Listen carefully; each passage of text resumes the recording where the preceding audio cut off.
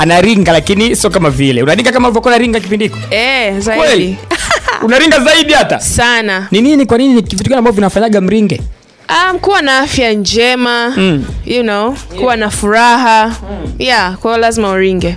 Okay. It's a blessing actually. Kuringa. Aha. Mwambie tena basi wajue, maana akisema mimi watasema nini? It's a blessing. Lazima uringe. You have to be proud of yourself. Okay. Yeah. Ukiachana na character ya mtu yote kwamba lazima aringe akiwa na afya njema na nini. Genevieve 2022. Yeah. Unajivunia nini? What are you so proud of? Like I said, pumzi. Okay, sana hizo character ambazo kila mtu atasema hivyo. Ni mzima, sijui nini. Yaani lakini hicho ndo cha muhimu. Hicho ni cha muhimu cha kwanza. Okay. Na vile vile nashukuru kwa upendo wa familia. Familia yangu wako na afya njema, tuna upendo ndani yetu, tuna amani. Nchi yetu pia ina amani na upendo. So those are the things to be thankful for. Kabisa. Yeah. Karibu sana kwenye Zege. Asante sana. I'm so happy to be here. Wow. Yeah. Kwa nini? Kwanza I think it's my first time kuwepo hapa. Okay. Yeah, na tangu nimeingia the vibe is so on point. Kwa hiyo nimefurahi sana. Yaani nitalala vizuri sana leo. Kweli? Wewe ni muflo au ni nini? Aliyefanya ujisikia vizuri hivyo zaidi leo kwenye vibe ya studio ilikuwa ni nzuri. Yeah, Muflo yuko vizuri. Kweli. Yeah, big up to you Muflo. Thank you. Muflo bana yuko hapa na alisema leo Genevieve akija bana kama na John wote zote kaua tofika wanyama. Si ndio uliambia hivyo au? Au nimefikisha taarifa vibaya? Si ndio? Tuko na Genevieve bana, Miss Tanzania 2010. Anafanya vitu vingi sana. She's an actress, entrepreneur, anafanya vitu tofauti but she's royal. Yes. Why?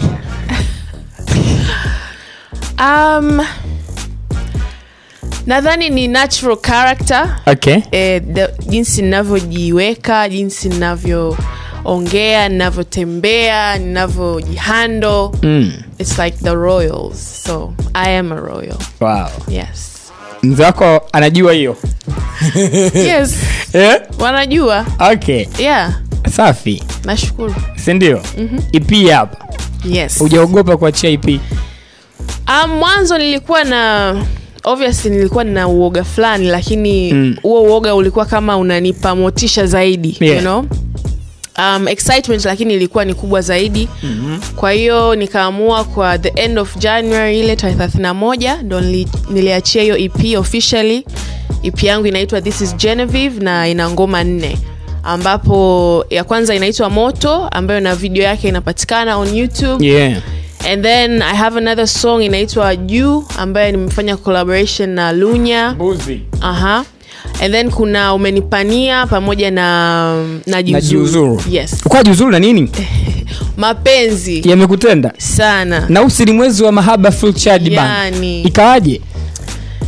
Sasa hivi lakini kama napata charge kidogo kwa namshukuru Mungu. So ni asilimia ngapi? 89 au 90? 70 hapa. Tujafika 80. Bado kidogo. Ni nini kinakwamisha? Naona hali tu. Yeah. Yaani jinsi tu mambo yalivyo. Lakini hopefully yatapita. Kweli. Nothing lasts forever, they say. Kabisa. Maana hata moto wenyewe hauwezi ukawaka muda wote. Moto unawaka milele. Kweli? Hiyo ni milele, my friend. Seriously? Yes. Tusikilize joint hapa ya Genevieve inaitwa Moto, tuna review EP leo. Okay, kabla tujasikiliza Moto, tupate nini? Unatuambia nini kuhusu Moto? Kwa kweli Moto ni wimbo ambao una vibe nzuri sana. Na kwa wale ambao wanasikia baridi, Moto utawapa joto. Kwa wale ambao walikuwa gizani, Moto utawapa mwanga. So just enjoy good music from me, Genevieve. Yeah. Zimepita kama wiki 6-4 toka umeachia EP. Wiki 4?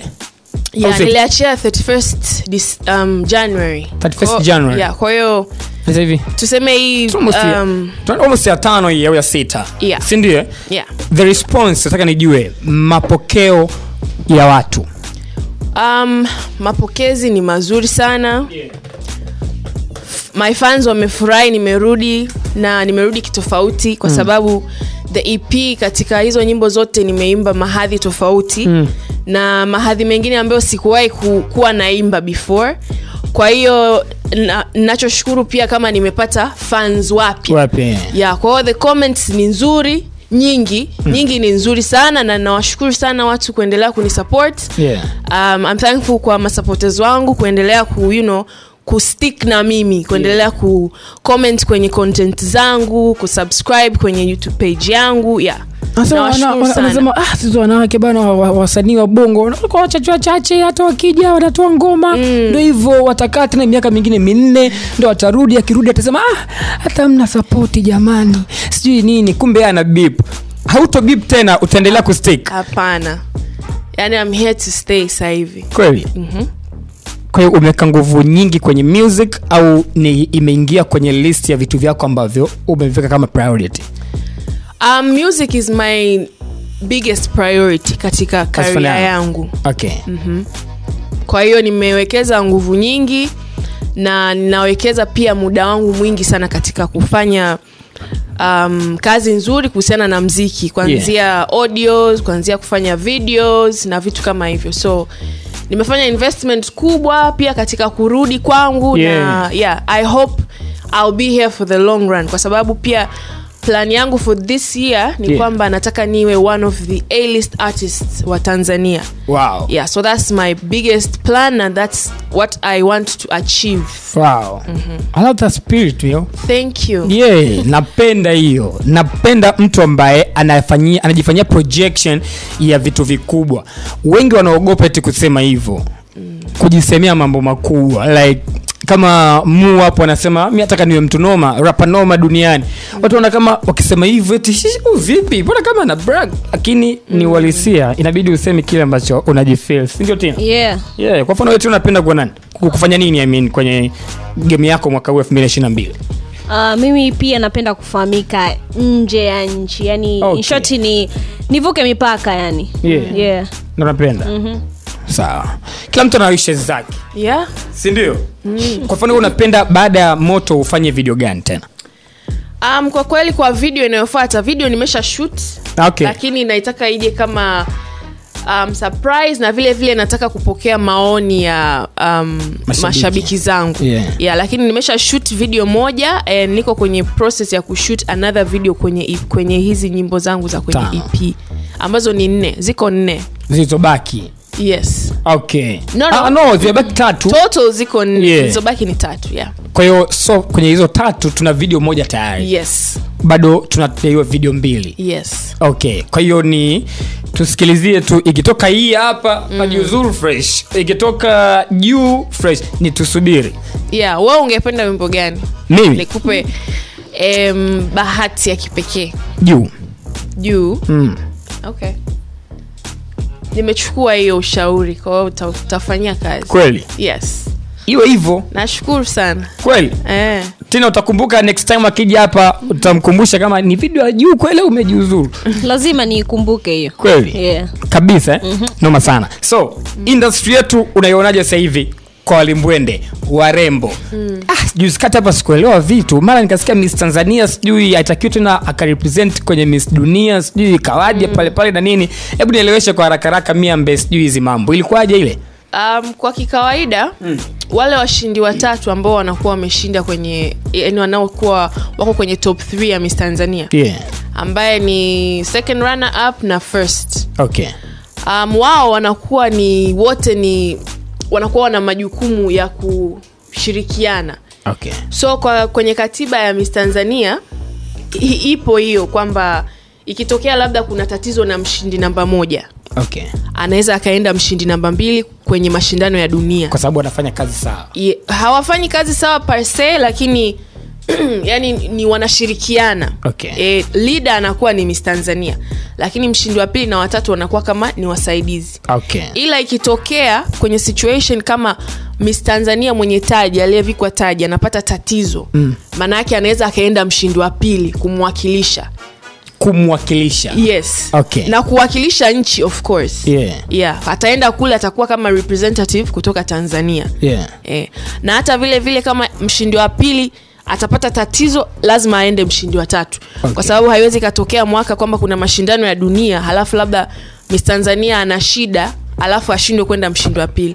So kutokana na matatizo niseme ambayo yalitokea na mshindi, wao kamati walivokaa wakaona kwamba Miss Tanzania hajavuliwa taji, lakini atakayeenda kwenye mashindano ya dunia atakuwa ni mshindi namba 1. So title yake bado ipo.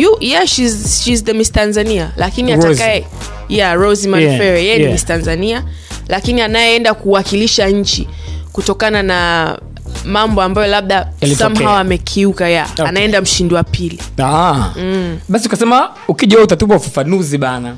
Maana Tina alikuwa anauliza sana. Kwa tuelewi. Sasa kumbe mnakuwa na vinanali, lakini magrupu yenu ya mamiss labda miss mwaka fulani mnakuwa mnanali. Mlichukuliaje ile situation ya Wema Sepetu baada ya Wema Sepetu kuwa attacked kwenye mtandao na nini? Nyinyi kama miss mlidiscuss kitu gani mle kwenye group yenu? Kwa kweli nisiseme uongo, ila hilo kwenye group hatukulidiscuss sana, lakini labda naweza nikasema kila mmoja wetu anaweza kawa ali reach out personally.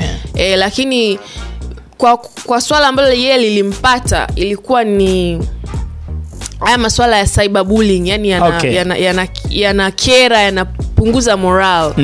Na ni mambo ambayo yanatakiwa yakemewe sana, kwa sababu kila mtu anatakiwa akiwa kwenye simu yake au laptop, yani afanye mambo ambayo yatamsaidia yeye au yatasaidia pia jamii yake, lakini tunatakiwa to spread love, tuache kukandamizana, tuache kusemeana mambo mabaya. Life is too short. For sure. No.